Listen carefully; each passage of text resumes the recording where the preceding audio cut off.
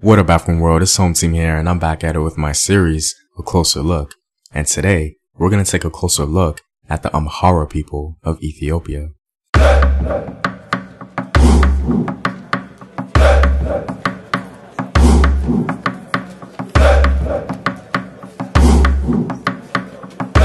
And as always, if you want access to sources, courses, and exclusive videos, you can do so on patreon.com. Also, go to afrographics.com, a website where you can find unique illustrative infographics summarizing African history. All the basic information you need is neatly compiled for you there. It's a really good resource and introduction to African history for beginners. The link to Patreon and Afrographics is in the description box below. The Amhara are one of the two largest ethnic groups in Ethiopia, occupying largely central and western Ethiopia and parts of the north. The Amhara culture has dominated Ethiopian history in general. All but one of Ethiopia's emperors were Amhara.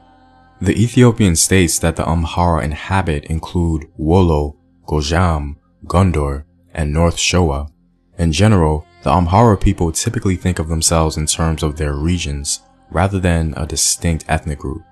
The Amhara culture was so prevalent that it's been seen as being synonymous with the Ethiopian state as a whole.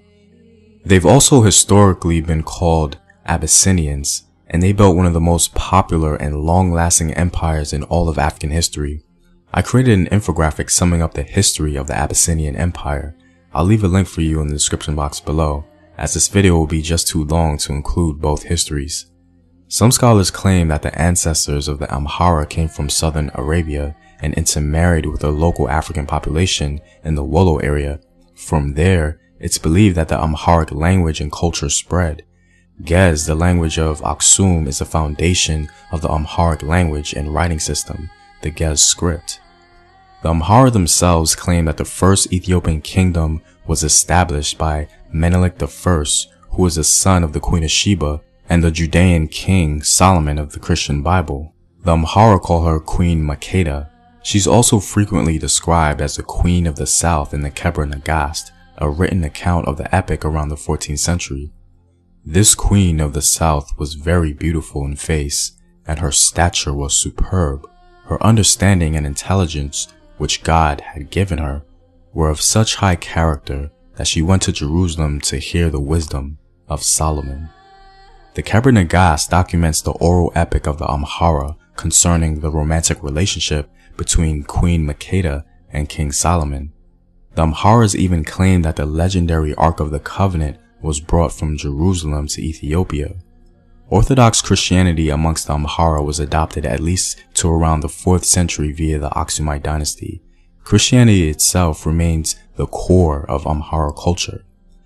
Many people don't know that there was a huge struggle between Islam and Christianity in Ethiopia. The back and forth battles between the two groups determined the fate of the entire region itself. The influx of Islam brought in a holy war against Christianity in Ethiopia. Even though the Muslims gained an initial stronghold, the Amhara Christians pushed back with some help from the Portuguese and reconquered Ethiopia for the Christian faith. This success is the reason why many Amharas are Christians today. The Christian religion remains a big cultural landmark in Ethiopia. One of the grandest structures exemplifying Christian vigor in the region are the churches in Lalibela.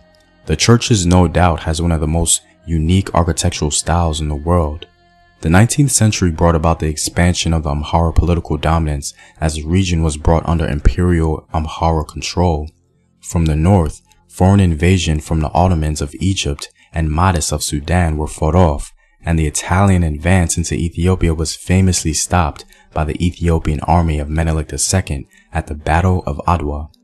This allowed the Amharic Empire to be free from colonial rule, while the rest of Africa was being swallowed up. Amhara painting is the dominant art form in modern-day Ethiopia, and is largely done in the context of their Christian faith.